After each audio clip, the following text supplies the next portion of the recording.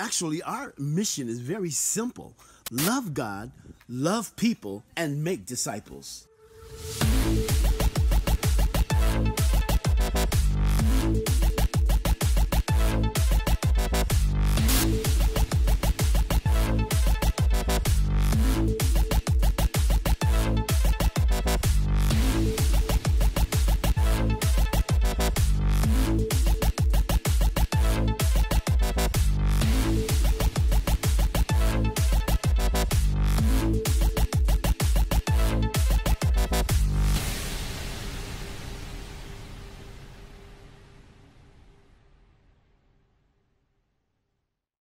Well, I'm going to talk to you today about some things.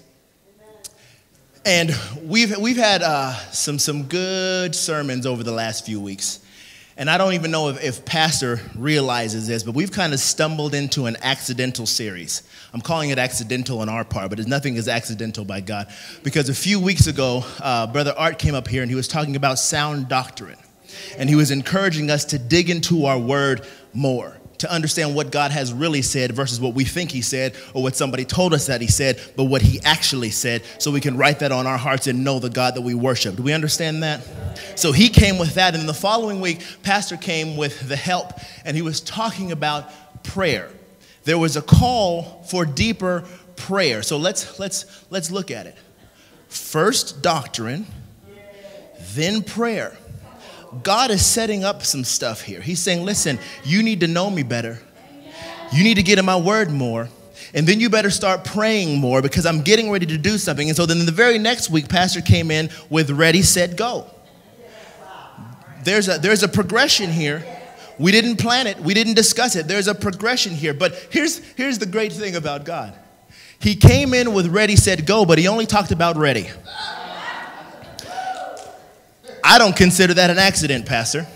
I don't consider it an accident by any means, because I believe that we all want to go. Is anybody in the house don't want to go? Does anybody don't want to go? Hear the question before you raise your hand, because I hope it ain't you, because we in trouble if it is. We all want to go, right? And we may be even set in our own minds to go. But what we need to spend the time is in the ready. Because there's many times that we go before we're ready. And then we start messing stuff up. There's a whole lot of folks that go before they're ready. And God says, listen, I don't want you to miss what I'm getting ready to do. So spend your time in the ready so that you can be ready. Somebody say, be ready. So here's what God started to deposit in me. And let me tell you something. God started giving me this message 2 months ago, before we heard any of these sermons. And so when God paused him in the ready, he sent me with what I'm going to call a public service announcement. Because here's what I heard the Spirit of the Lord say to me in the last 2 weeks. He says, I am getting ready to cause a shifting both corporately and individually. Now, we have to understand what a shift in God means.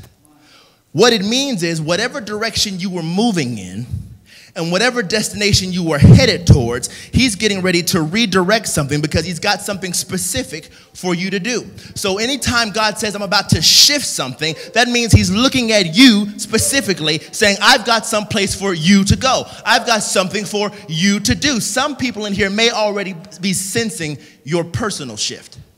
You may be in a season of struggle of many kinds.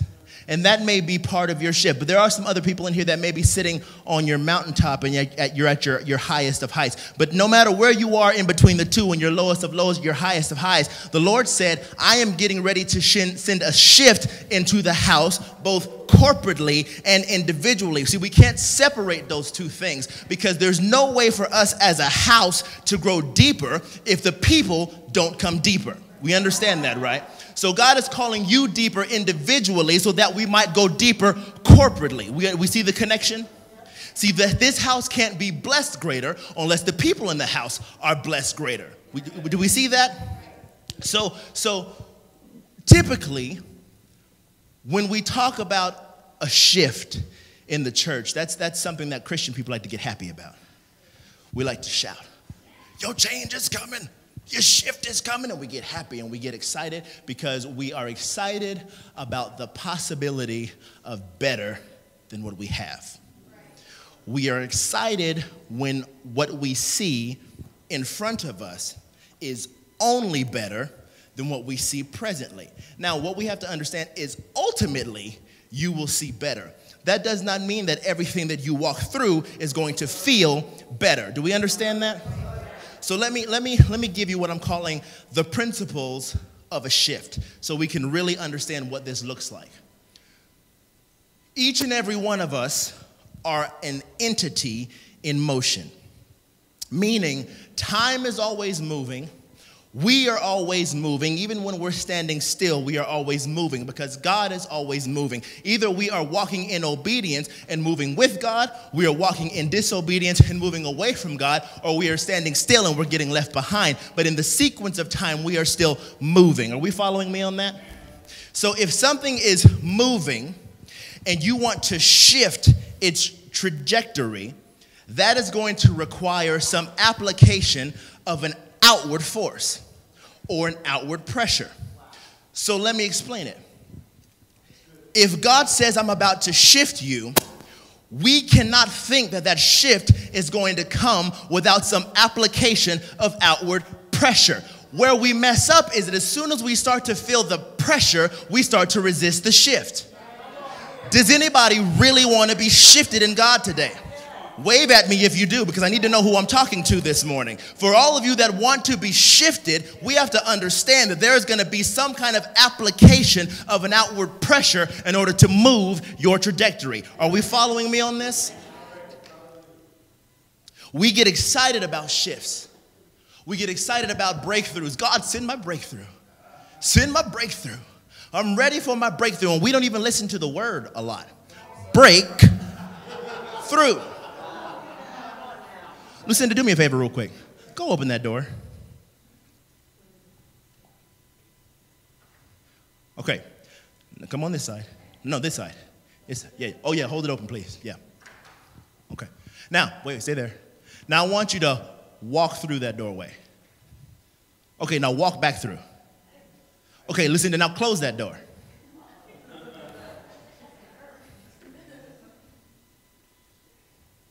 Okay, Lucinda, now break through that door. You see your hesitation? That's what we do. We pray for breakthrough. We pray for breakthrough, and God says, okay, I will give you a breakthrough, but you're going to need some tools, and you're going to have to do some work. And we say, ooh, work? I want to walk through.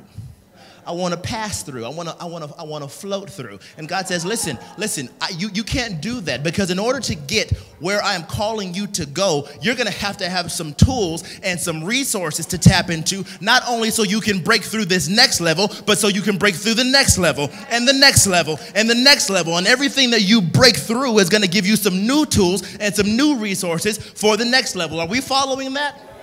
So when we pray for a breakthrough, I need you to understand what we're praying for and what comes with that automatically. Are we together here? So this is what we're going to talk about today. We're going to talk about the shift. Is my panel up there? Can we throw that up? Just the panel, not the video yet, just the panel. The more you know. Does anybody remember this? Does it look familiar to anybody? See, I put this up there. I thought this was really clever when Liliana made it. I'm like, oh, yeah, everybody's going to know what that is. And then Liliana texted me. She said, I didn't know that was a thing. So then I felt dumb, and I can't assume that everybody has my childhood. Who remembers these commercials?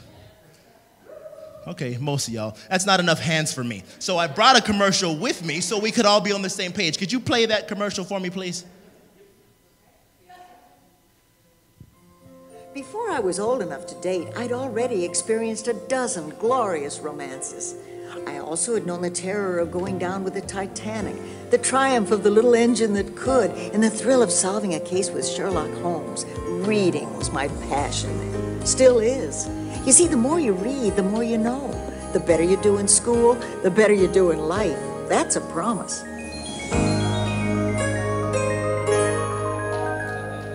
The more you know. See, Betty was preaching. Y'all don't even know. She said, the more you read, the more you know. The better you do in school, the better you do in life. Now, they made a lot of these commercials. They were on from the 80s through the 90s. I don't really know how long, but the reason they put those on there is because they would use some celebrity to talk to the community about some general information that applies, whether it be literacy or drugs or safe sex teenagers or no sex teenagers, amen. Or it's some kind of topic, and for most of us, for any kind of reasonable person, it's usually talking about things that we might consider common sense.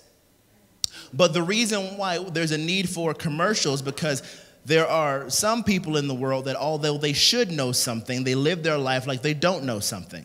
So we had to make commercials to remind some people about some principles that they should know. So what I came today to talk to you about is some principles that this community should know. So we can get to a place where we don't live our lives like we don't know it. Are we following me here? And the reason why this is so important, because when the Lord said to me, now, this was 2 months ago when he said it to me, not necessarily to you all. He said, not even that there was about to be a shift. I heard a sermon, it was July 17th. I remember it was July 17th, and I don't even remember what the guy was talking about, but in that sermon, he said, sometimes you need to know a thing. And that stuck with me, and it began to resonate. And then I heard the Lord say, you're going to need to know something. He gave me no context. He gave me no scripture. He didn't tell me what it was I was going to need to know, and I didn't realize at the time, but 3 days before that, I had my first fever, the first fever that led to my recent hospitalization. And so the Lord said, you're going to need to know something. And I said, okay. And then over the next 3 weeks, he began to give me the 4 points that I'm going to give you all today, but at that time, it was just for me. Now, again, no context, nothing behind it. And I realize now that was because I wasn't going to be able to study my way into this understanding. I was going to have to live my way to get this understanding. And God did it this way so that I could come to you today and say, hey, listen, I'm about to give you some points, but you ain't going to be able to study your way. You're going to have to live your way. So when God says, I'm getting ready to shift some things in your life, you can understand, amen, Lord, I'm ready to receive that shift. But I also understand that I'm about to live my way through some things, and I'm going to need some resources to do it. Right, Lucinda? We need some tools to break through. Are we together here? So when God said you're gonna need to know something, I'm a guy of words. If you've heard me speak before, I always have some kind of word study. I like to talk about Hebrew. I like to talk about Greek. I tell my wife all the time, words mean things because she says things to me that don't mean what she thinks they mean. So then when I understand it the way I understand it, somehow it's my fault when I'm wrong. But words mean things. Amen. Amen. I know, right? So when God said to me, you're going to need to know something, the first thing I did as I wanted to find out what that meant, so I looked up the word know.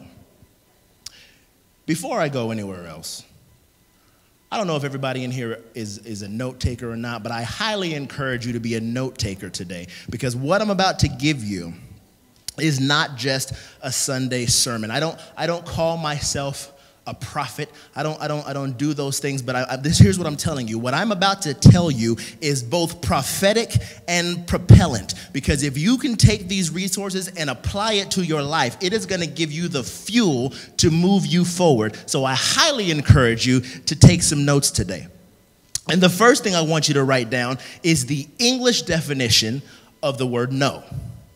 It means to be aware of through observation, inquiry, or information. Observation, inquiry, or information. So in other words, you've seen it, so you know it. You've asked somebody about it, so they told you, so now you know it. Or you have accumulated enough data points to where you feel confident in a particular subject to where you know it.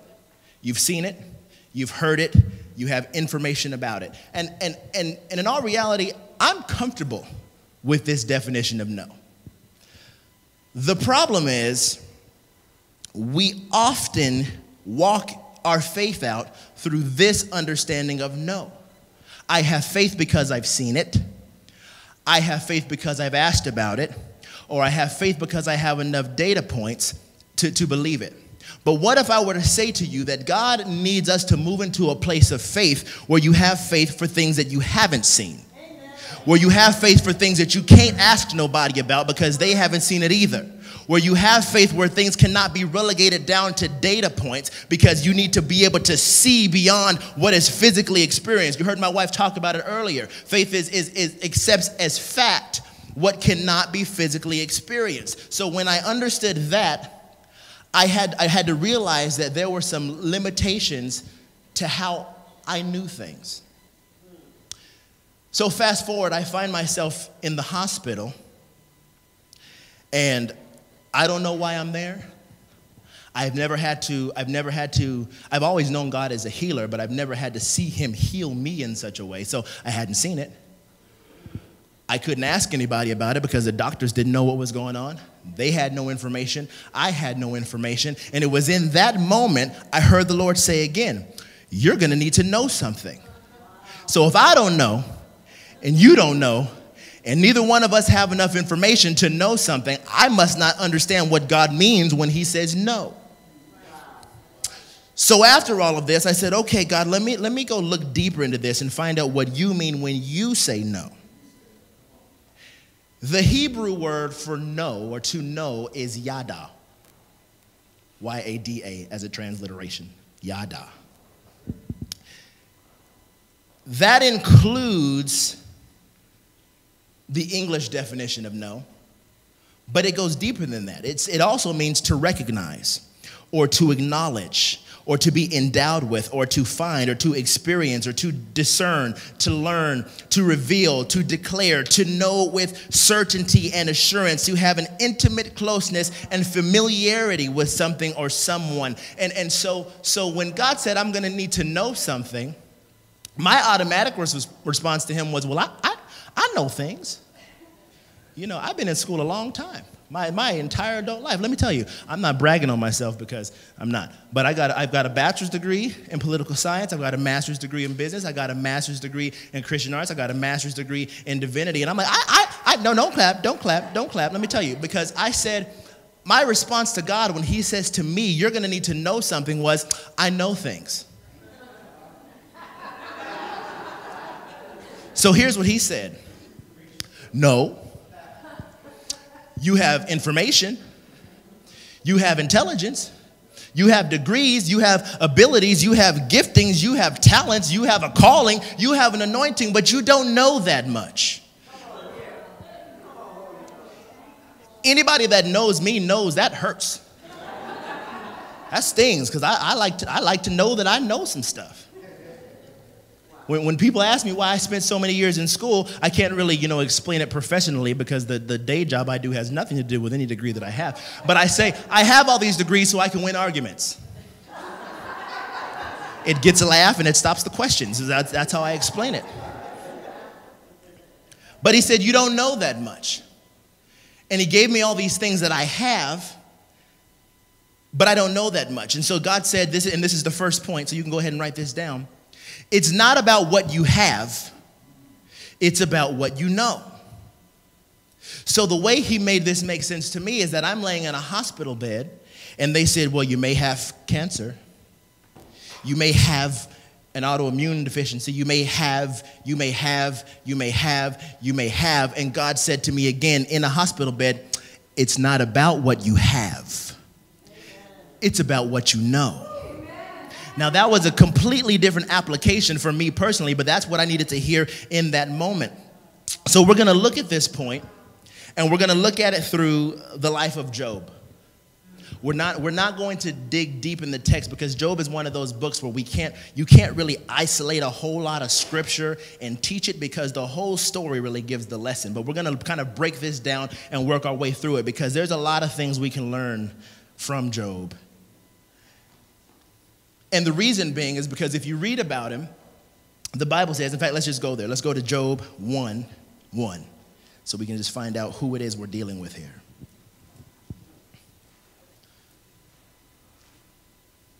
The Bible says, there was a man in the country of Uz named Job. He was a man of perfect integrity who feared God, turned away from evil. He had 7 sons and 3 daughters. His estate included 7,000 sheep, 3,000 camels, 500 yoke of oxen, 500 female donkeys, a very large number of servants. Job was the greatest man among all of the East. We'll stop there. In the cultural context of the time, Job was essentially the top 1%. He was the richest of the richest. He was the most righteous of the righteous. He was the greatest man in all the East. And now most of us are familiar with the story, and we know that Job goes from that place to the lowest of lows. Now, what does that mean for the rest of us? What it means is, for the majority of us in this room, we're going to find ourselves somewhere between the highest of heights as Job and the lowest of lows as Job. So anything that Job learned in his struggle, we should be able to apply to our own lives. Do we see that? Because we fall someplace in the middle, unless there's anybody in here above the top 1%. If so, see me after service, and we'll talk. So what we see here in these first few verses of Job is that Job has it all. He's got the money, he's got the reputation, he's got favor with God, he's got the anointing, he's got all those things. He's got it all, he's got it all, he's got it all, he's got it all, up until verse 13, Job loses it all. And then in chapter 2, Job even loses his health. Has it all, loses it all. And then the rest of that book takes us through how Job has to respond to losing it all. And this is why we have to understand it is not about what you have, but what you know. Because Job had to rely on what he knew when he started going through his season, his storms, his struggles, his difficulties, because he could no longer rely on what he had. Are we following? Let me give you an illustration to help you understand why this matters. In the military, or in the Marine Corps specifically, I can't really speak to any other branches because they don't do it like we do it.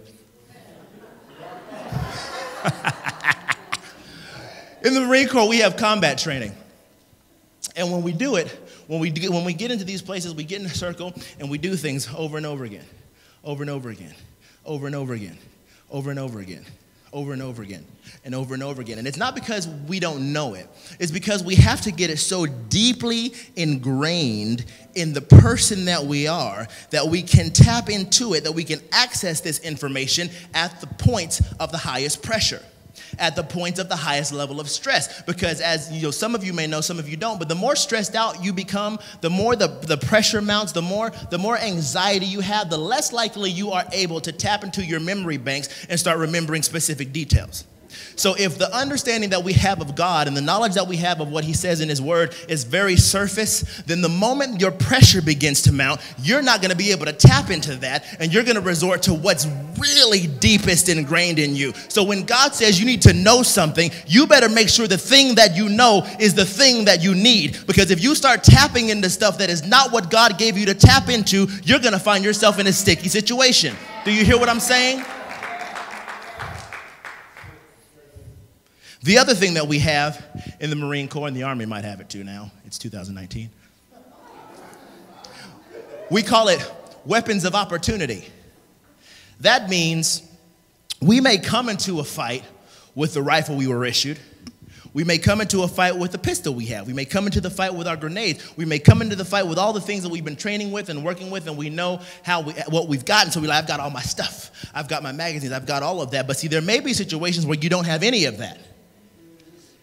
And at that point, you have to know enough to know that everything around you is a weapon of opportunity, including the weapon your enemy has. I may not have a gun, but if he has a gun, I'm going to do everything I can to take your gun. Don't get too religious on me. War is real. Sorry. I'm going to do everything I can to take your gun because your weapon is my opportunity. So when the enemy comes and starts to bring things that are meant to destroy you, you have to understand that if you know enough, even the weapons he brought to destroy you become your weapon of opportunity.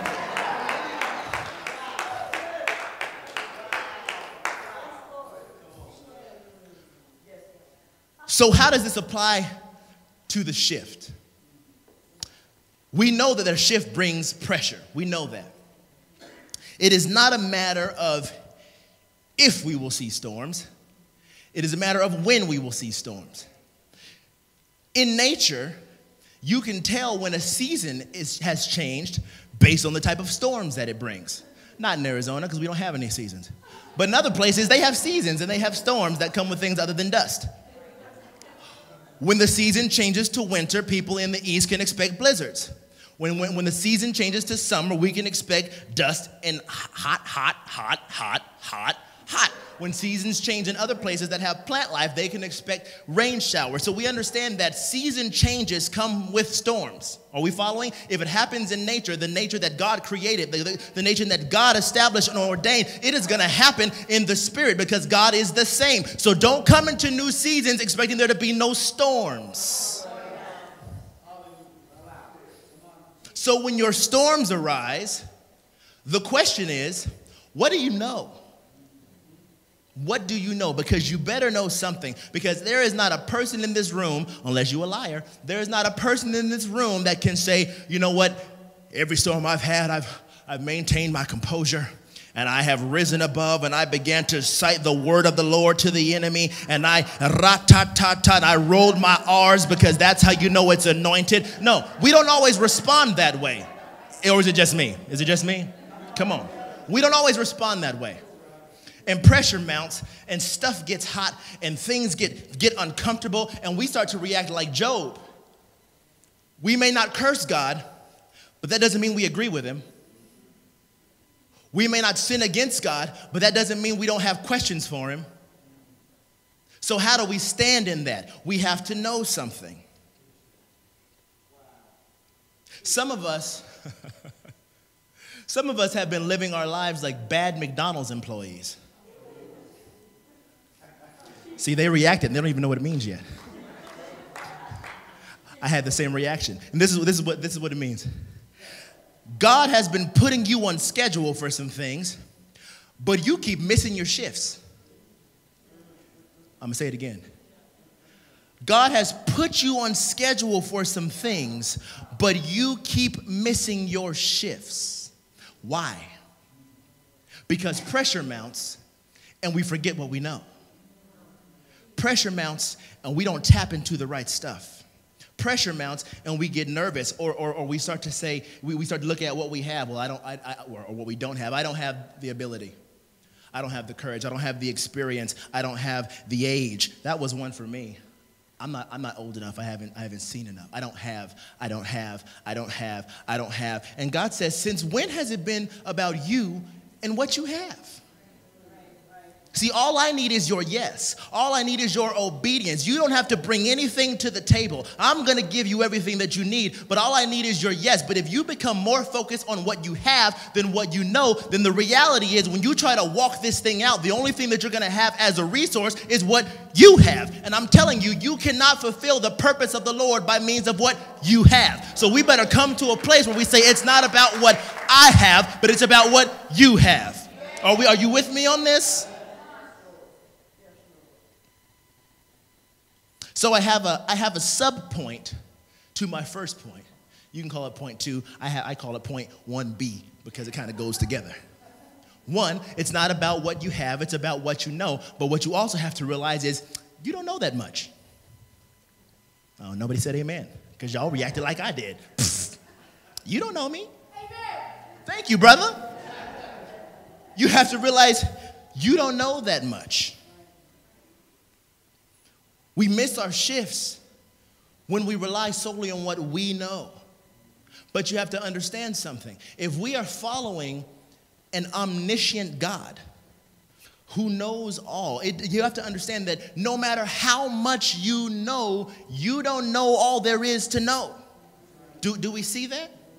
You know, some of you may be familiar with Bishop Mitchell. He speaks here on a regular, well, every now and then.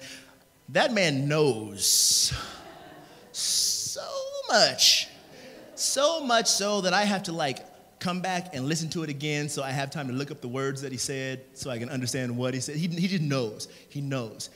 But let me tell you something. He don't know that much.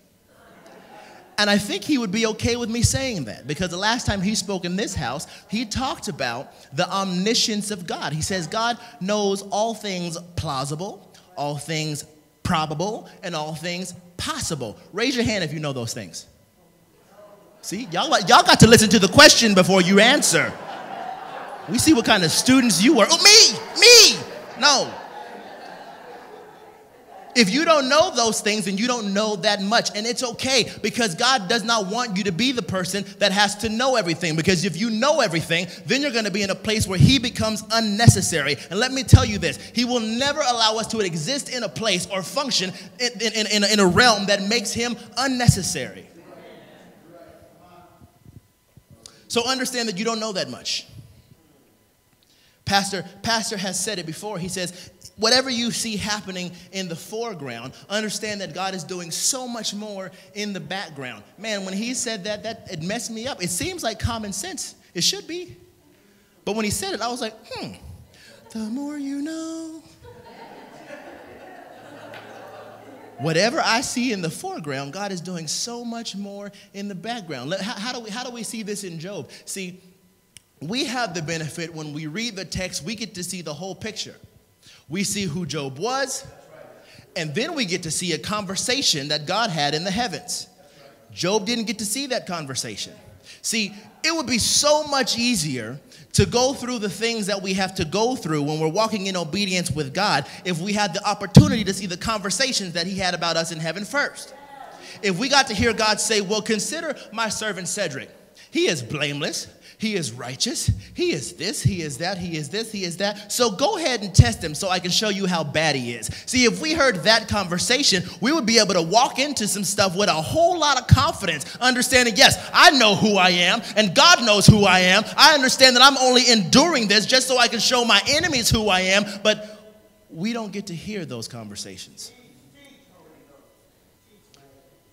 Job didn't get to hear that. So Job had to walk into this situation understanding that all he had was what he knew.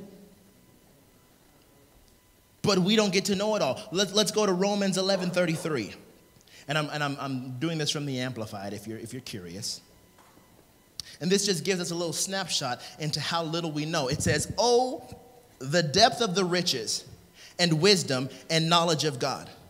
How unsearchable are his judgments and decisions, and how unfathomable and untraceable are his ways." This must be why we are told to lean not to our own understanding and to trust in the Lord with all our heart, because we don't know that much.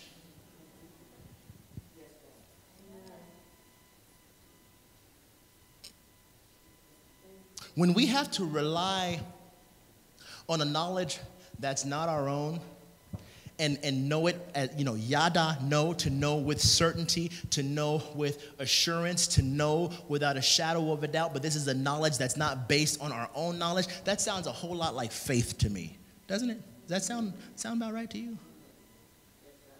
There's a connection between what you know and faith. So let's look at faith a little bit here. Go to Hebrews 11:6. Hebrews 11:6. This is probably a very familiar passage to most of us.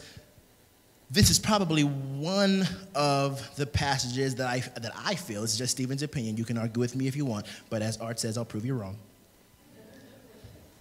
This might be one of those scriptures that the church has not always handled the best way.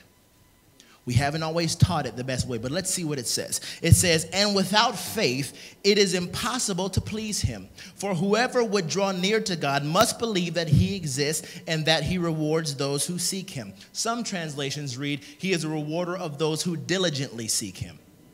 Now, we're going to unpack this a little bit because I really want us to understand what this is saying and how it relates to our faith, which is directly connected to what we know. One, diligently is not included in the original text. Diligently is something that we had to add because the word seek means automatically earnestly seeking. It means diligently seeking, which means it is impossible to seek God any other way than diligently. If you are not seeking diligently, then you are not really seeking. if you only come to church on Sundays and you only look for God on Sundays and not Monday through Saturday, you're probably not diligently seeking. If you only pray when you need something and not just to commune with God, then you are probably not diligently seeking, because there is only one way to seek God, and that is diligently. So he rewards those who seek him earnestly, diligently. But what does it mean to reward? That word that we translate as reward is actually translated from two separate words in the text. One word being mistapodotes, which means rewarder. The other word being ginomai, which means some other things, and we're going to look at that. But when you read it, you have to read it as he is a rewarder that rewards those who seek him.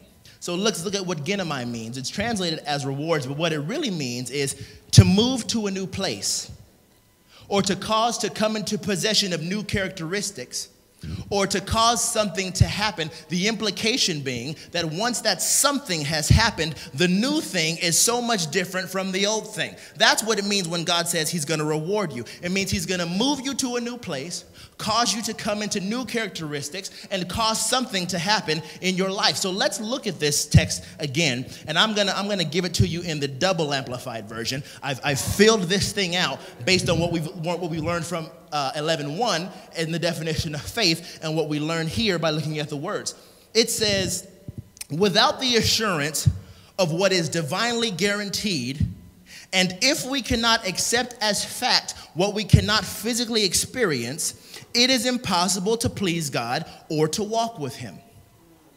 Because in order to earnestly seek him, we must first believe that he exists. Meaning, if well, maybe he's there, maybe he's not. I'm just looking for answers. Well, you're not earnestly seeking him, you're just spiritually curious. But God is looking for seekers.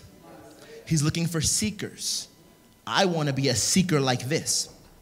Because the Bible says, my Bible says that those who seek will find. So if we go forward in this, it says, and when you seek him, you will find him.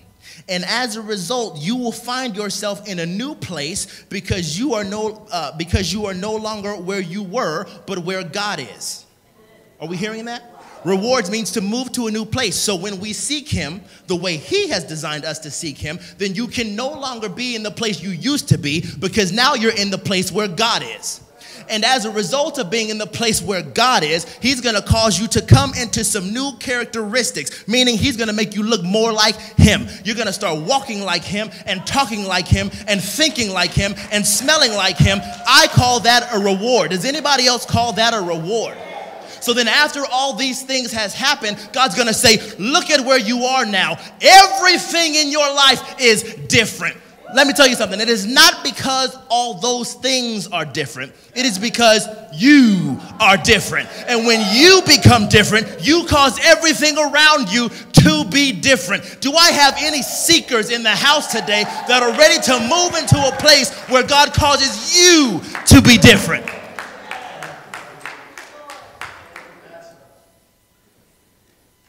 We've got to be ready. We've got to be ready. And so in order to be ready, in order to give an honest assessment of what we know, we have to look at how we know it. Where is our information coming from? It ain't always coming from the right places. There is an inextricable, an inseparable relationship between what you know and where your faith lies. You can't separate the two. Let me prove it to you. In Matthew chapter 8, we find the disciples on a boat in a storm. They know there's a storm. They know the wind is blowing. They know water drowns you. They know all this stuff. They also know that Jesus is on the boat, but they don't know that Jesus is on the boat. If they knew that Jesus was on the boat, they'd have less cause to be concerned about the storm. They'd have less cause to be concerned about impending death, impending doom. They'd have less cause for that. So instead, they focus on what they could see and what they could observe or what they could ask somebody about or what they have information about. And those become the things that we know. So then when they ran to Jesus and said, Lord, don't you care that we're about to die? His response was, you have little faith. It wasn't because they didn't know anything. It was because what they knew, what they yada, was not the right thing. Their focus was in the wrong place. They were taking in signals that began to influence what they knew, and so they stopped knowing what they should have known. Are we following? That might have sounded confusing coming out of my mouth, but did it make sense to you? Amen. Amen. So where does our faith come from? Romans 10:17 gives us his answer. It says, faith come by hearing, y'all know this, and hearing. Okay.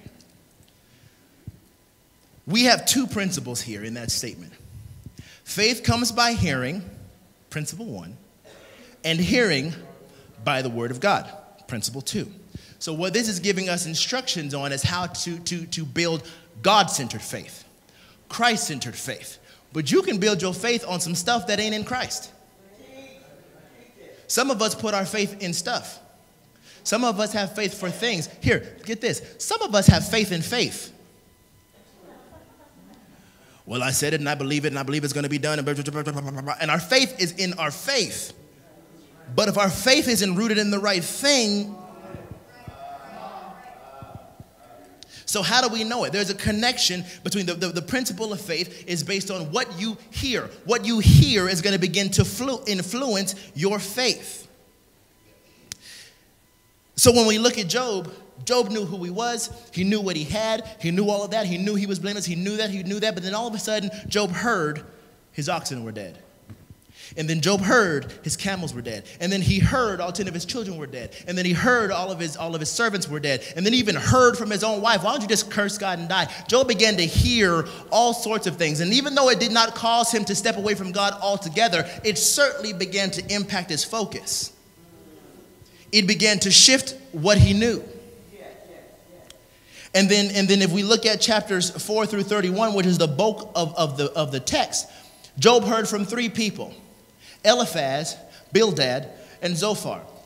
Now, we're not going to go and take a deep dive into what they said. Y'all can do that on your own time. But we are going to look at what they represent. Eliphaz means God dispenses judgment. Eliphaz is the most gentle of the 3 friends. He is the theologian. He's the one that looks at observations and experiences about God in order to make certain conclusions about God. And so when he comes to Job, he says, well, you know, God is just and God is righteous and God is this. So because you're going through what you're going through, it must be because you are not those things. That's what Eliphaz brings. We may not have friends like Eliphaz in our outer circle, but we definitely have some Eliphaz on the inside of us. We definitely go through some times where we say, well, God is good and God is good and God is good, but because my situation is bad, it must mean I am bad. And we are, but we have to understand that God doesn't rule that way. He doesn't function that way. But when we're going through and the pressure begins to mount, we forget that God doesn't rule that way, and our Eliphaz begins to speak to us, and it's like, well, yeah, I mean, I guess I'm just... That's the spirit of you, or well, oh yeah. The other friend is Bildad, and his name means son of contention, or in other words, it means a seed of dispute or disagreement. You ever know anybody who you can argue with, and no matter how right you are, no matter how wrong they are, they can make you feel wrong? Be quiet. You ever have a conversation with somebody that no matter what you say, they've got a disagreement for it, even if what you're saying is correct? You ever have anything in yourself that begins to say, you know, I am the righteousness of God. I have the promises of God. Everything in God is yes and amen. And then as soon as you say it, something says, well, yeah, but you. Let me give you a moment of transparency here. As I prepared this message, I would hear the Spirit of God say something, and I get excited, and I'd start pacing my house, and I'd start preaching it, and I'd say, ooh, that's good, that's real good. And 2 minutes later, be like, I don't think that was the Lord, that was probably me. I'm just a good writer. I'm just real creative. I'm serious. I'm serious. I spend days fasting and saying, God, only you, only you, only you, only you, only you, only you. And that's what I want. But in all reality, the reason, the motivation behind that prayer is because I couldn't get a handle on the fact that this is you. And I couldn't check my Bildad in that moment that just had to disagree with everything and cancel out what God was saying. And sometimes that is the thing that gets us jacked up. Things that we know to be true, but because we keep disagreeing with ourselves, because we keep hearing some other influences, it starts to refocus our faith. And the last friend is Zophar. He's the mean one. He's the rough one. Actually, his name means rough. His name means doubtful. His name also means chirper. He's the one that's just nagging at you. You ain't got it. You ain't good enough. You don't have this. You don't have that. See, so all three of these people are bringing the same kind of things to Job. All three are attacking his righteousness. All three are attacking the same kind of stuff in escalating tones. And it doesn't cause him to sin against God, but his defense against what he's hearing is so intense that his focus shifts now to his righteousness. Not to the righteousness of God, but to his own righteousness. So then the argument he begins to make is, yes, not your will, God, but why are you doing this to me? I am righteous. I am blameless. I won't sin against you, but I got some questions.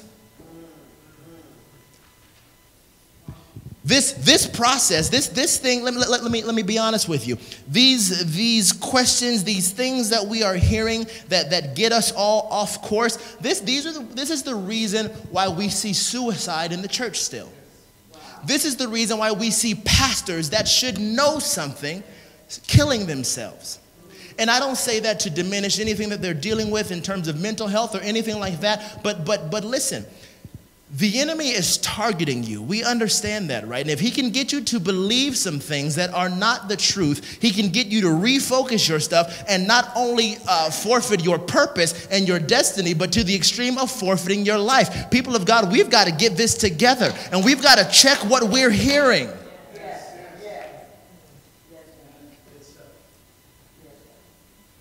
This is why Proverbs 2, you can go there if you want. If not, I'll just read it to you. Proverbs 2 says, my 2, 1 through 5, my son, if you receive my words and treasure up my commandments with you, making your ear attentive to wisdom and inclining your heart to understanding. Yes, if you call out for insight and raise your voice for understanding, if you seek it like silver and search for it as hidden treasures, then you will understand the fear of the Lord and find knowledge of God. We've got to be attentive to what we're hearing, because that is going to influence what we know. And what we know is going to influence where our faith lies, and that's going to determine how we come through our seasons of pressure. Are we hearing this? So when we look at that, when we look at the friends that Job had, when we look at the circle around him and who was speaking and who he was hearing and where his focus wasn't, it raised point 3. Sometimes it's not about what you know. Sometimes it's not just about how you know it, but it is always about who you know. Write it down. Who you know.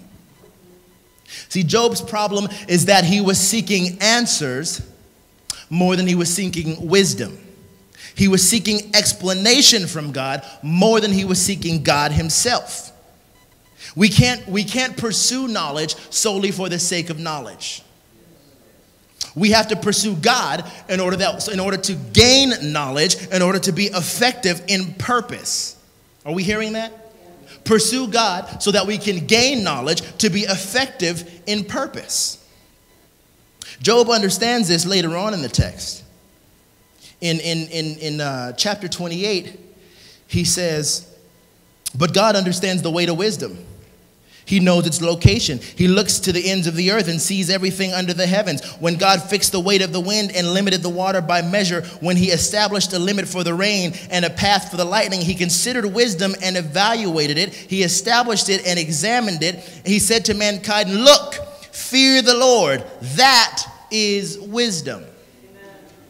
The fear of the Lord has to be the basis of what you know.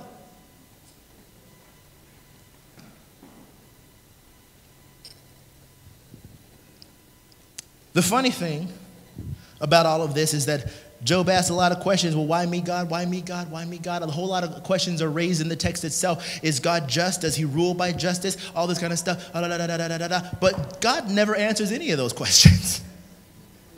He gives no explanation. He gives nothing. He gives nothing. What he does is he answers a question with a question. He says, basically, to sum it up, you better check yourself before you wreck yourself. I don't know if people still say that. Do people still say that, son?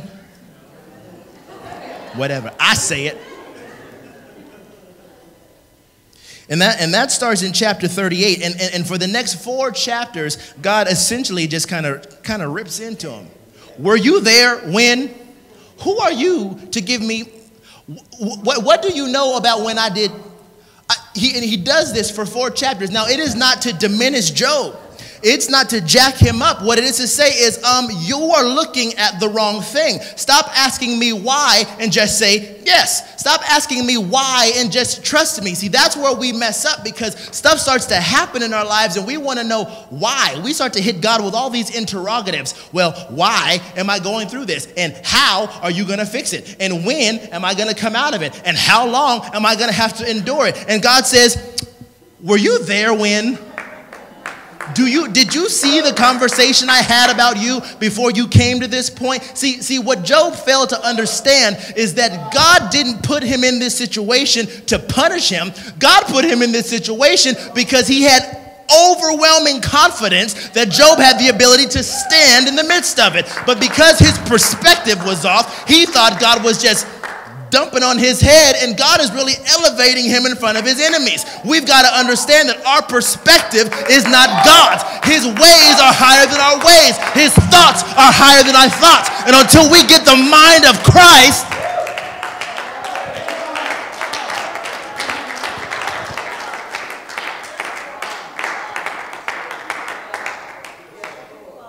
we've got to know God.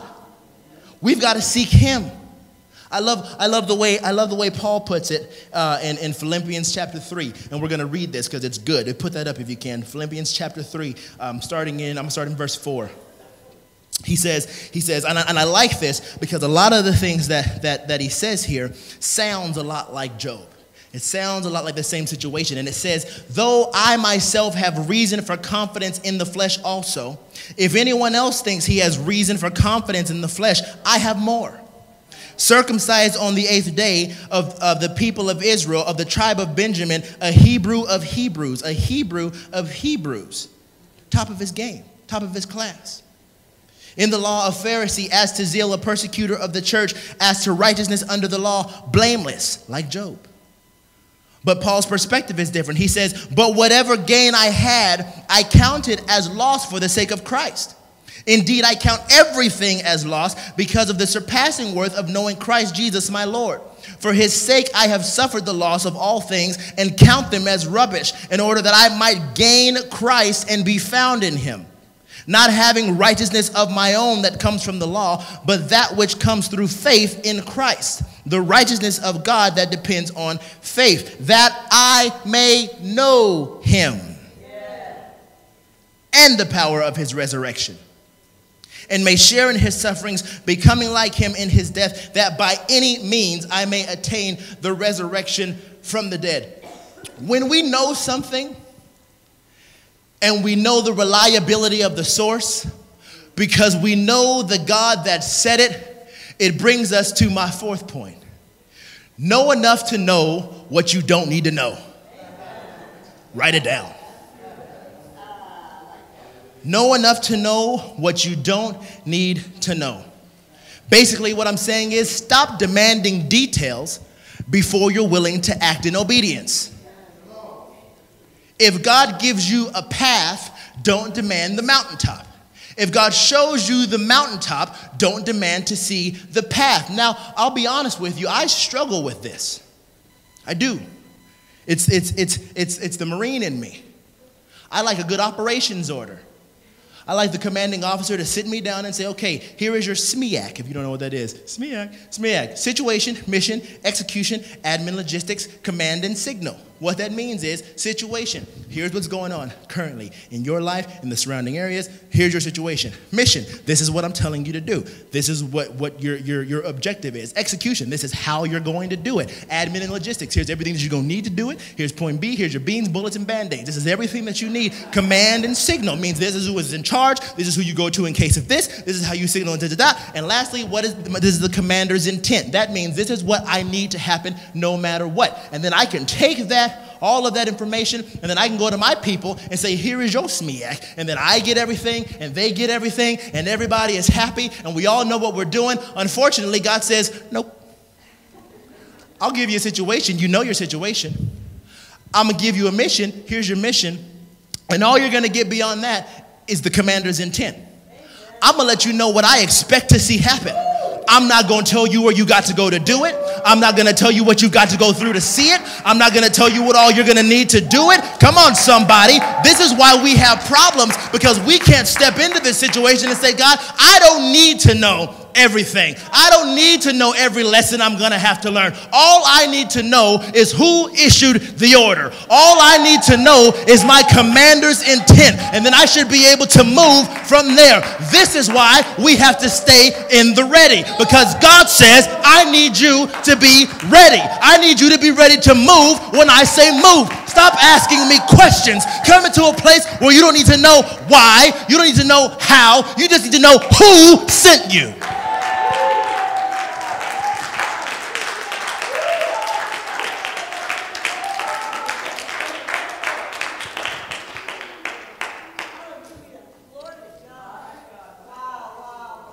Abram, come out of your father's house into a land that I will show you. Leave your place of comfort into a place that I will show you. That's uncomfortable. That's uncomfortable.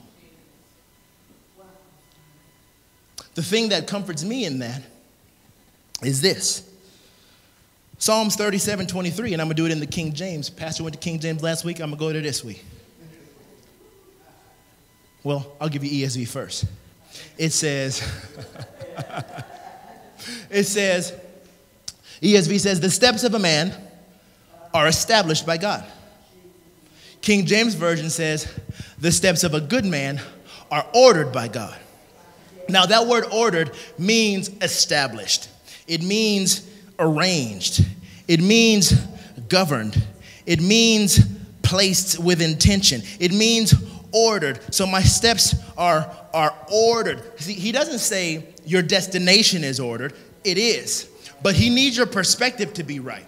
He doesn't need you looking at the end. He needs you looking at the next step. Here is your next step. Here is your next step. Your steps are ordered. Somebody's next step is dependent on obedience. Let me tell you something. Your next step depends on your obedience. So when God says your steps are ordered, understand this one is established. This one is established. That one is established. No matter where it goes, it's established. No matter where it leads me, it's established. No matter what storms I face, it's established. This is why I can say, yea, though I walk through the valley of the shadow of death, I will fear no evil, because my steps are ordered. Do you hear me? Now, I'm a Marine, and so when I hear that something is ordered, it means something different to me. I realize, for all you theologians in the room, that the Hebrew word used here does not mean ordered in this way. But if somebody tells me that something has been ordered, the way I hear it is that it's been commanded. So then when God wants us to get into a place where he says your steps have not only been established, but they've also been commanded. If we can live our lives in that place, then when God says go, we don't hear it as a suggestion, we hear it as a command, because that's what obedience looks like. So I can take steps in obedience, understanding that they've been established. I can take steps in obedience because God says so, understanding that he's already walked it out. If we understand that, where can we not go? What can we not do? Listen, people of God, a shift is coming. A shift is coming. We have got to be ready. Is anybody ready to be ready? Is anybody ready to be shifted? If it ain't you, then I'm not talking to you. But if it is you, be ready. Be ready.